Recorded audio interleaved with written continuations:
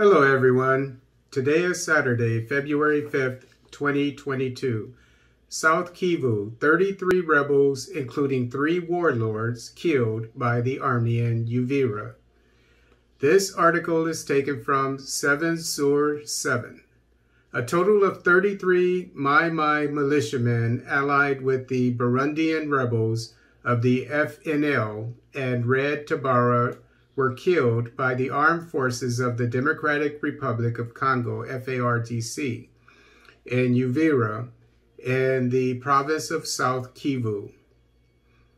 And I think this is just south of where the joint operation of the Ugandan forces and the FARDC, the DRC forces, operate, because if I'm not mistaken, they operate in North Kivu, whereas this is in South Kivu. Nonetheless, this is near the, I believe, the Rwandan border, the Burundian border, actually, and I think it just said it, the Burundian border.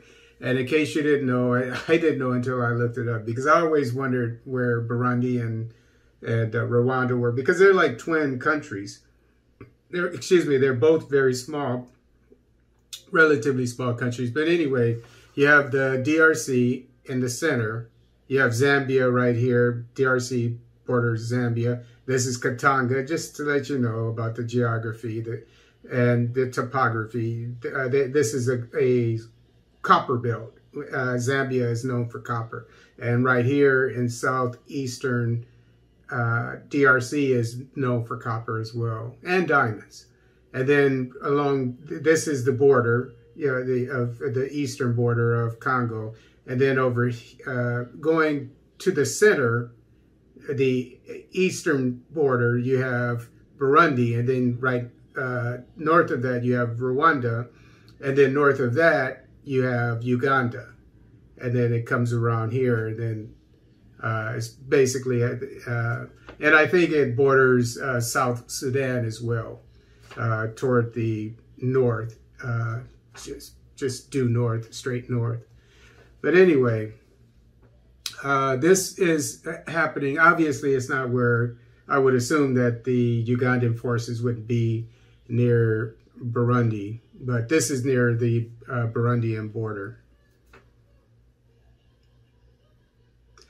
In a statement made to the press this Friday, February 4th, 2022, Lieutenant Mark Ilongo Kiondwa, spokesperson for the army in this region, indicates that these militiamen were killed during a large-scale operation carried out by the army from Wednesday 2nd and Thursday 3rd, February 2022, in the village Katanera.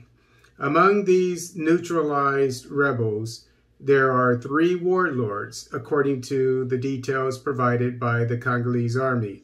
This operation was carried out under the command of Brigadier General Ramazani Fundi, sector commander.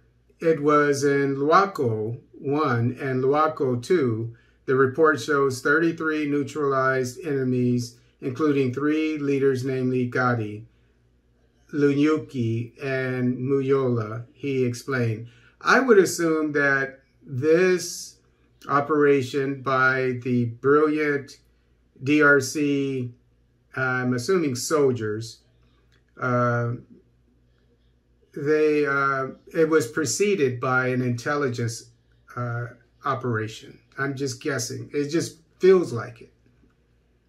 33 people killed, that's a lot. And then 3 of whom were warlords, were leaders. The spokesperson for the Army Operational Sector Sukola 2, South Kivu, informs that deep operations continue and everything is under control of the loyal army. He thus calls on the population to calm down and to disassociate themselves from the armed groups. It should be noted that since the beginning of this year, 2022, clashes between local and foreign armed groups, but also with the loyal army, have been recurrent in the southern part of South Kivu, particularly in Uvira and Fizi.